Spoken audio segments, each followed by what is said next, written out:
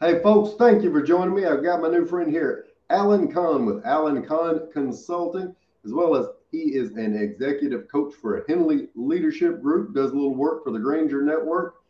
This man is awesome. He's got 35 years of experience. But more importantly, or more fun, he has also completed three 10-day long silent retreats, which I'd make about 20 minutes through.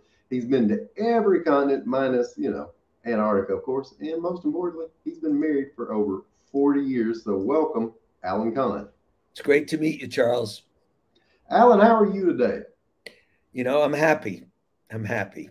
I'm happy. That's a good answer. I hear all the different ones that Dave Ramsey's always got better than I deserve, but I'm happy. I may have to steal that one. That's great. When it's true, why not say it, right? No, that's perfect. I mean, and you're coming out of Portland, Oregon today? Yeah, I live in Portland, Oregon, originally from the East Coast, grew up in New York and went to school in Boston and started migrating west in 1974.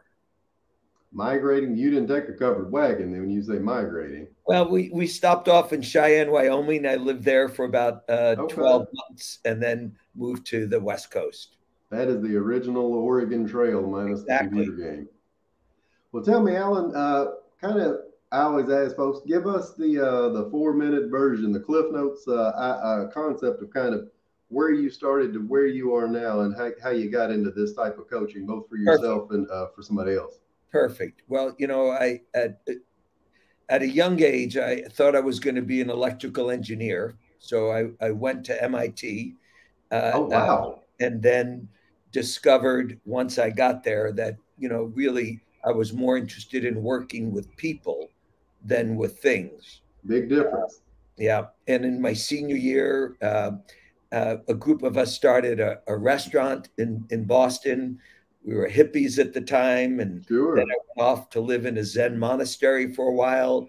And, from the age of 22 onward, I knew I wanted to use my life to somehow contribute to the quality of life for Right. others.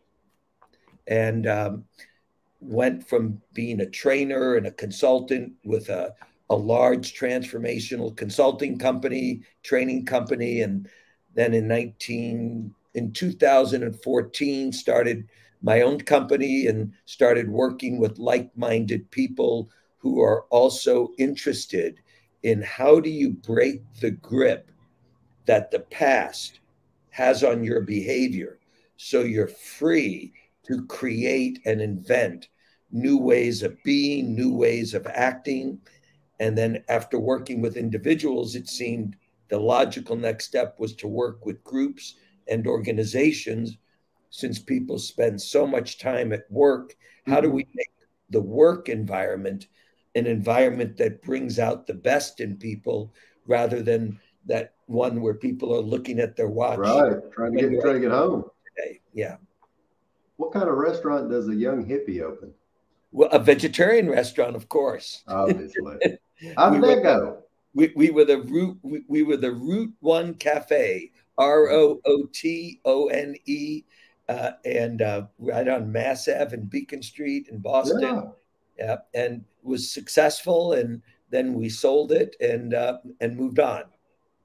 Well, that's a success story. I do a lot. In addition to explainer videos, I also do business coaching, and restaurants are absolutely one of the most difficult businesses to Oh, get up and totally, going. totally. So, looking at to where you are now, you said you were in a monastery. Say it again. You said you actually joined a monastery for a period of Yeah, I time. lived in a Zen monastery in 1972. Yeah. How long? Uh, I was the head of the monastery came to eat at our restaurant, and he after a 1 day workshop that he was leading that I attended in Boston, Right.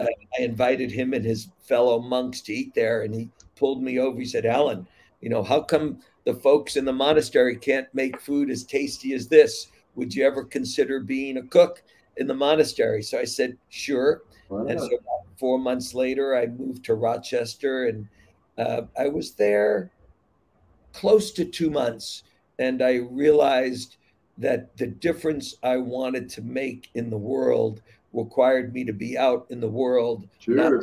not sequestered. Yeah. So now that you're out in the world and you're doing your thing, you got a couple of different options there. Tell us more about Allen Cahn Consulting. What is that business? So not to break it down to a business model, but to do that, what does that business model look like? Who are you coaching? What is it? How does that work? Perfect. Well, I did some research about 2 years ago. Where did the word coach come from? Because now we have life coach, business Oh coach, man, we got a relationship coach. We got divorce coaches. finance I've coach. I've seen. Yeah, yeah. And the word coach, it up until the 1880s, all coaches had wheels. Right. And then, and sometime around 1880, 1890, in Germany and in England, coaches started having legs.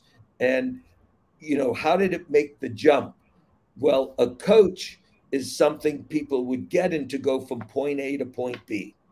Oh, So a coach is someone who helps people go from point A to point B, or organizations or couples or families go from point A to point B. So the model that I use, which is many people use, I'm not the inventor of this model, is sure. a coaching engagement, whether it's with a large corporation where I work with folks at the Bill and Melinda Gates Foundation or Hewlett Packard, or later today I'm talking to anyway, without divulging Sure.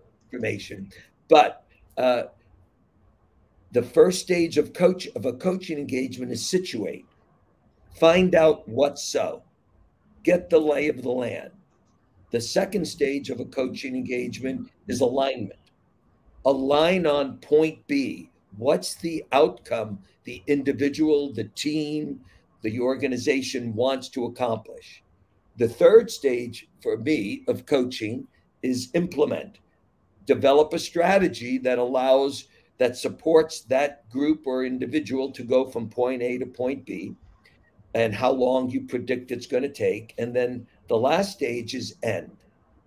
And which is critical, because I do not want people or organizations reliant upon me. I want them to have the skills that they need to keep things growing and expanding Right. without having to rely on me. And then when they're all done, I give them a little diploma, and I say, you've now graduated from the coaching engagement. You can come back at a future time for some advanced work, but we've completed our work, and here's the things you need to do to continue moving in a positive direction. Yeah. I come to Allen Cahn Consulting. Yeah. I'm Charles Alexander. Yeah. Let's say with my business, I create Yeah. explainer videos, do some interview style videos like we're doing right now. Yep. So I tell you that I want to grow the business. Yeah. Which is, which everybody says at every level. So I Yeah. come to you. So what's the next step? I'm going to ask you before we even get down to work and we decide whether or not we're a good fit. I'm going to ask you, why do you want to grow the business? For what purpose? For And I what can't purpose? and you're not going to let me say, well, Alan, just be cool. I just want to make some money. You're going to hold me. You tell me you want to make more money. I'm going to say there's plenty of folks out there who will tell you they're going to give you 6 figures, 7 figures. That's not the line of work I'm in. I'm going to say, what's your real purpose in growing the business? And if you don't have one, I'll support you in identifying one. Got you. So at that point, I say something smarter like, I want to impact X number of people, help them tell their stories, and make just enough money to pay off the house and XYZ. Then we're on a roll. No pass. No pass? No, not with me. I'm going to say, why? Ooh. Why do this? Why not do something else? Why not? Why are you doing this? See, either you're going to live life in order to get somewhere, or you're going to live life in order to be someone or be something. Have you heard of Simon Sinek? Of course. Yeah. So he says it's not the what, it's the why. Right. So I'll work with you, Charles, to first identify your personal why. Why do Okay. you get out of bed in the morning? Most people get out of bed in the morning because they have things to do. Right. I get out of bed in the morning because there's something I'm committed to being. So at that point, you're taking this person and saying, all right, well, let's figure out before I kick you to the curb, let's figure Yeah. out what your why is. What is the purpose And, of? and then Go ahead. what's the why of your business? Wow. So your personal why and your professional why for your business, because life's too short just to spend it doing things and getting from point A to point B. I think life is an opportunity to really grow, expand, contribute, make a difference, fulfill on something bigger than yourself.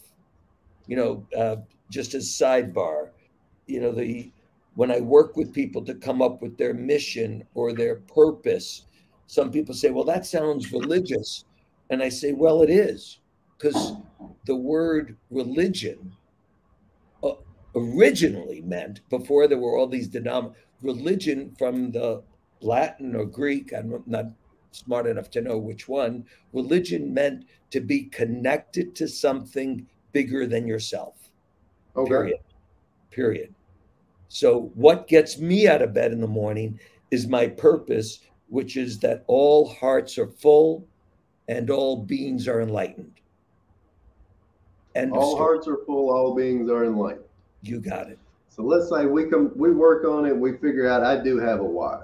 You got it. All right. So the next step after we got a why is that we meet again and we figure out what I'm What's doing versus where my why is. exactly. Okay. And why are you doing why do you want to help people expand their businesses? Gotcha. Why do you want to make videos? If again, if it's just, I don't want to diminish it, but if it's solely because I need a paycheck, I'm Sure. going to work with you to come up with something more fulfilling and meaningful than just to make a paycheck. And once we figure out what that is and we figure out so that's when we start the alignment goes into the implementation. Then instead of Exactly. what I'm doing now, I've got these new steps. Yeah, where do you then what? Oh, and with a business, Charles, then what are your values? What values are you going to honor as you make your fortune? Okay. Because the ends do not justify the means in my book. So what are your values when we look at it that way? Yeah, some of my personal values are transparency, contribution, generosity, honesty. You got them Yeah. on a plaque somewhere? Or are they on a Oh, they're in my heart. good deal? So we get that down. We get the implementation that reflects the values. And you're not like a lot of coaches. It sounds like, or maybe I misunderstood. There's an end. Yeah, always. I am not interested in a bunch of people being dependent upon me. I want, you could say as a coach, I'm the middleman. I'm getting my stuff from someplace and then giving it to you. I want you to go directly to the source so you get your stuff from the same place I am and you're equipped to be your own coach. Got you. How many sessions on average, and that's a loaded question, do folks do with you? It depends on the outcome. It depends Okay. on point B. If all a person wants is to identify their purpose, we can get that done in 2 sessions. Wow. If what a person wants is not only to identify their purpose and the purpose for their business, but to have their business be mission driven and values based, that could take a couple of years depending on the size of the business. If you have a large ship, it takes a lot longer to turn it around than if you're just turning around a kayak. And you were telling me before we hopped on here, your clients for yourself Yeah, are kind of varied. totally. Ranging from a 22-year-old college dropout to a 55, 48, I don't know how old he is, cardiologist, to a 52-year-old owner. He started a business that's now a $100 million business, and I'm working with him, the whole gamut. So so talking about Alan Cahn Consulting, and I know Yeah. you already gave me the story of the Oregon Trail in the 70s, which is going to lead Right. me to knowing your answer of word of mouth referrals. But other than that, how do folks what are you doing on a semi-consistent basis to, I don't know, let's just be blunt, say marketing your business? What are you doing there in order for folks to even know that you exist? Charles, I have an interesting belief system. My belief is that if you know what your purpose is, and for your business, and you know the market you want to reach, you want to Right. serve, all you've got to do is let that market be aware that you exist. And if you're doing good work, you'll have more business than you can handle, really, way more than you can handle. So back in 2014, I bought the domain name alancahn.com and never put a website together. I have no website. All I've got is I've got a LinkedIn profile, a Facebook page, and a bunch of really satisfied customers and clients who keep telling other people about it. So if you practice what you preach, and you're in a complete alignment and you implement it, that's going to make the business roll in. Totally. So I get these, emails, and LinkedIn things, at least 3 a week. Do you want to earn 6 figures, 7 figures? Nonstop leads. Follow my simple 27-step process. And I don't ignore any of them. I always wrote back. I say, thank you very much for the work you're doing. I have more clients than I can handle. Do you have any ideas on how to stop business coming? Right. So take and switch gears. What are you doing with the Henley Group then? It's got to be semi-similar. Yeah, it's so great with the Henley Group. That one of the founders of the Henley Group used to volunteer with an organization where I was in a leadership position, and I was her manager, and had no contact with her for over 25 years. And I saw on Facebook that in 2014 that she was in Ireland having done some work with Guinness. And I reached out to her. I said, Carol, what you doing these days? And she said, I'm a coach. And I met with her and Dee Dee Henley, the founders, and they interviewed me. And it seemed like the coaching they were doing was in a harmonic with the coaching that I'm doing. So they hired me to be part of their faculty. So when they come up with a client, whether it's with a hospital, a tech company, a large NGO, they decide which coach in their faculty would be the best coach. And so they'll give me referrals. So does that just be nosy? I mean, that doesn't mean you're an employee there. You're a sub of sorts. You got it. I'm a contractor. Good for you, man. Yeah. So that's and I was describing this earlier for those of you who are aware of the Matthew McConaughey model, where he does a big Hollywood blockbuster, one for them, and then he'll do like a little indie flick for himself. Alan's following the same model, or maybe Matthew's following Alan's it's model. Really good. Again, this blows people away, but I tell people what I charge when they call me for Alan Cahn Consulting. And if it's a client that I want to work with, and I can see in their eyes or in their expression that that's too much money, but I want to work with them because I support what they're up to. Sure. I will say, listen, if the money's a problem, just tell me what you are comfortable paying and I'll accept it. And, so I've got people paying me anywhere from $75 an hour to $200 an hour. And I'm doing the same work. Sure. And over the course of the last 8 years, 3 different clients who didn't pay the full amount during the course of the contract said, I'm not paying you enough money. And they voluntarily increased their payment. So Wow. that's the way I like doing business. I am not doing this for the money. I am doing it to be a contribution. And apparently the money follows. Yeah, it does. And then I work with a couple of NGOs pro bono. One is called Love is Greater Than Hate. Another is called Love is My Religion. Another is called New Avenues for Youth. And I just support their mission. They don't have any budget. And, I work with them, for free. So for a quick win for somebody, and it may not be a quick win, humor me if it's not. Sure. What somebody's watching and they say, you know what, I keep hearing I got to find my wife, find my wife. What's the first steps they need to be doing? Or is there a cheat code for them to say, this is my why? My why is not making animated videos for financial advisors, or my why is not creating websites, or it's so good. Insurance. What is it?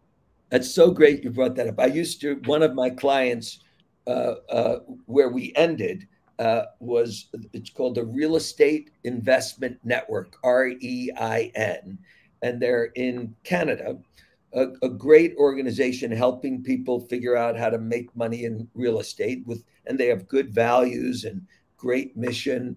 And I was coaching their founder, their owner, the owner.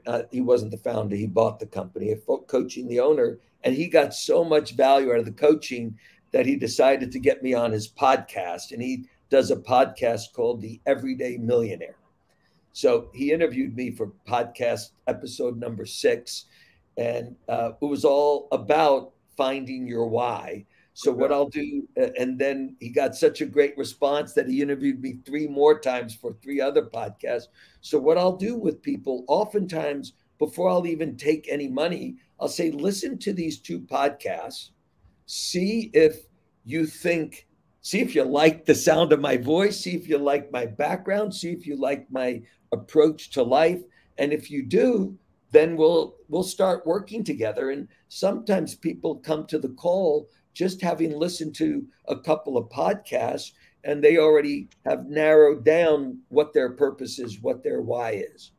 But the fundamental question, that to answer you more specifically, the fundamental question in finding your purpose is looking at what lights you up, what inspires you, what turns you on about contributing to others. In other words, if there was a button you could press, and after you press that button, everyone in the world was being X, Y, or Z, what would that button say?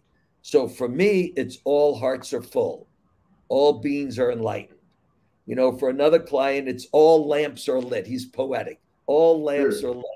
For another one is everyone's living a life of joy. So it's always about how you're going to leave other people. What's the contribution your life is going to be in terms of the impact you're going to have in every interaction, whether you're in a pub, in a Starbucks, on an airport, or working like this with somebody, on camera. What's the impact you want to have? Yeah. That's a pretty good way to end it. I always like to toss in a little softball here at the end, and I bet this would be an easy one for you. In terms of somebody wanting to learn more about, let's say, their why. Yeah. And I assume I know exactly what you're going to say. Let's see if I'm smart. What book would you recommend that they read? I don't know. I've never read a book about finding your why. I'm sure there's plenty of them out there, but I couldn't recommend one. Yeah, sorry about that. Well, you had mentioned, I'm going to Google it and make sure I'm not crazy. Simon Sinek. Yep. Yeah, Simon Sinek. I was leading down the wrong path there, but Simon Sinek has a book on why. Perfect. He's a great guy. I've never met him. I've known people who've done his 1-day course in finding your why. I haven't. I tell people I swim at the shallow end of the pool. I'm not one of those deep thinkers. I know a lot of deep thinkers, Yeah. but my job is to take their deep thinking and make it useful and applicable and easy to grasp. Yeah. All right. Well, folks, me and Alan are going on a 10-day silent retreat in Antarctica. And when we get done, we're going to read Simon Sinek's Why. That's great. Alan, how can somebody get in touch with you? Well, they can reach me at alan@alancahn.com. Can't get any easier than that. I love it. Alan, I appreciate you taking the time to hang out with us today. There's a lot of good info in there, and I'm going to start digging into my why. Great. Have a good one, sir. Thank you.